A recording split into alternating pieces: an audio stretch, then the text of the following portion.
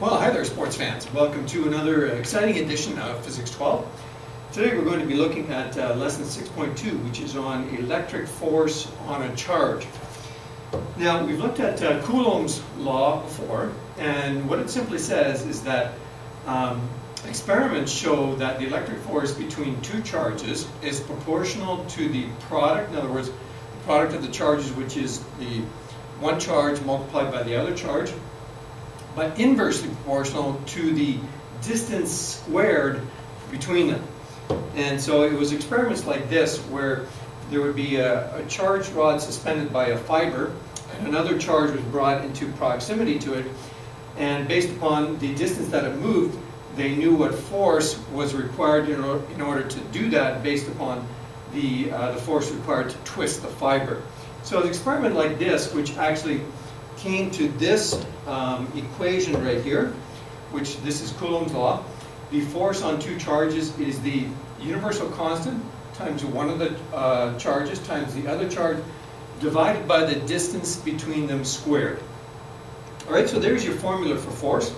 This equation gives the magnitude of the force between charges. Now, the force is along the line, just simply connecting the charges. So it's just the direction of the force is just simply the line between the two charges. So it'll be an attractive force if the charges are opposite, and it'll be a repulsive force if the charges are the same, as illustrated by this diagram right here. So the two charges being the same, you'll have repulsive forces, and if the charges are opposite, then you will have an attractive force.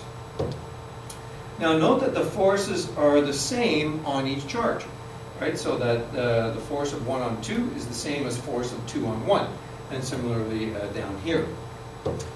However, they are in the opposite direction, right? So where have we seen that before? With gravity. And so it's very similar to gravity, actually. And as a matter of fact, the formula itself is quite similar to the force of gravity formula as well. So there's our formula, and as I said, it's very similar to gravity. The only difference is we have a different constant, and we have, instead of mass, we have the charge. So K is the proportionality constant, and that equals 8.9 times 10 to the 9. Usually we just round it to 9, so it's 9 times 10 to the 9. And Q is the charge on each object, which is measured in coulombs, which we use in uppercase C to represent coulombs. And the charge on an electron is 1.6 times 10 to the minus 19 coulombs. And the electric charge then is quantized in units of the electric charge. In other words, it has to be multiples of the charge on an electron. Also note that the charge on a proton is the same, it's just simply positive instead of negative. Alright, so R then, the last thing in our formula is the distance between the charges, and then you have to remember to square that number.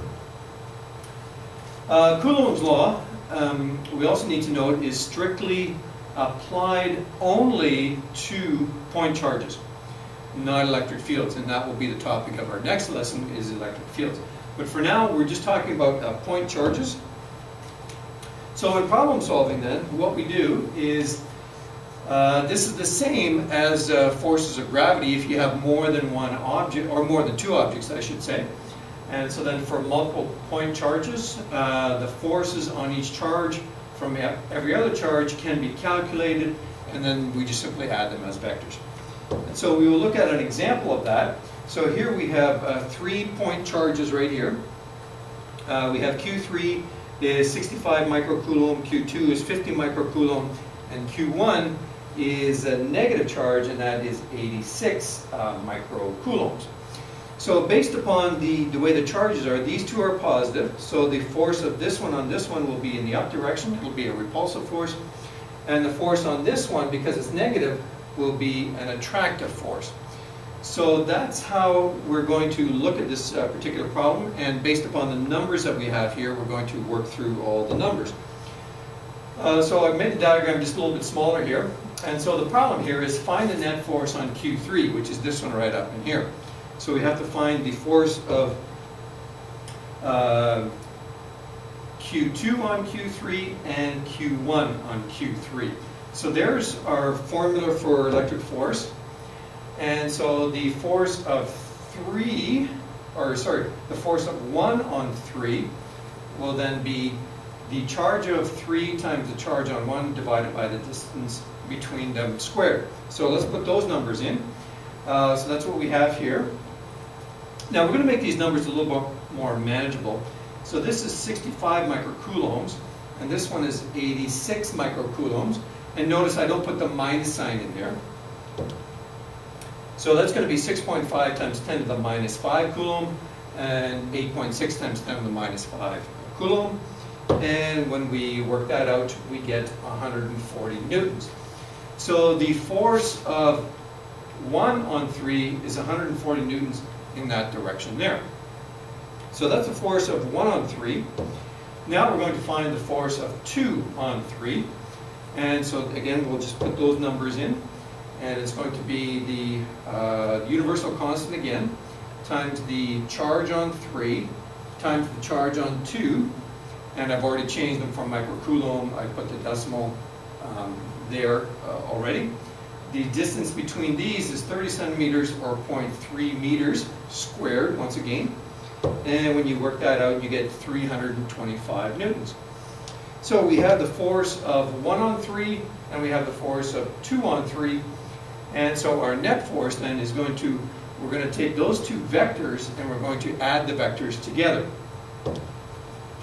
So the x component of our net force is just simply going to be the x component of the force 1 on 3. So that's that small one right there. So that'll be the force of 1 on 3 and just the x component. And we have the angle here already, which is 30 degrees. So that's just simply going to be the force of 1 on 3 times the cos of 30 degrees. And we'll get that x component right there. So when we do that, then we get 140 times the cos of 30 degrees, and that works out to 121 newtons. So the x component of our net force is 121 newtons.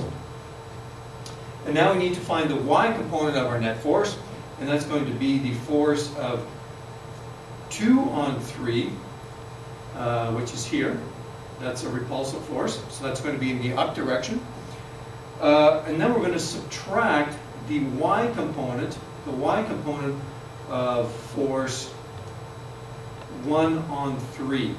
So we have this force here is a force of 1 on 3, and now we want the y component of that force, which is going to be 325 minus 140 sine 30 degrees now, because that angle is 30 degrees right there. It's now that component of that force is going to be the sine of 30, and we get 255 newtons. All right, so we have both the x and the y component of our net force, and the x component is 121 newtons, and the y component is 255 newtons. And now we can find we can get our final force vector, the net force vector. So its magnitude is 282 newtons, and the angle theta, which is here, I didn't put that on there, I'll put it on there now. There's our angle theta right there. And that's going to be the inverse tan of 255 divided by 121. And that works out to 65 degrees. So our net force vector then, this one right here, is 282 newtons, 65 degrees north of east. And that's how we solve these kinds of problems, using our Coulomb's law, which is the universal constant times the two charges, the product of the two charges, divided by the distance between them squared in meters.